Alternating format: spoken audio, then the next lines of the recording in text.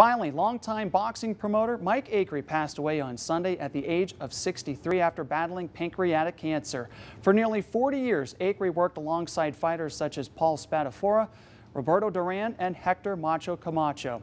He was front and center as the promoter for the Erie boxing events traditionally held the night before Thanksgiving. Oh, Mike was a great guy. He did a lot for boxing in Erie, Pennsylvania. Every year before Thanksgiving, he had his classic. I fought several years on his card. I mean, he brought Hector Camacho in town. I mean, he promoted Sugar Ray Leonard, Roberto Duran. He had a lot of great fighters, and he did a lot for boxing in Erie.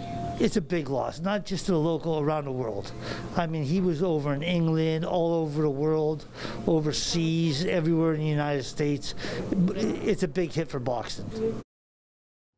Acri was inducted into the Pennsylvania Boxing Hall of Fame in 2018. Our condolences to the Acri family. Mike Acri was 63 years old.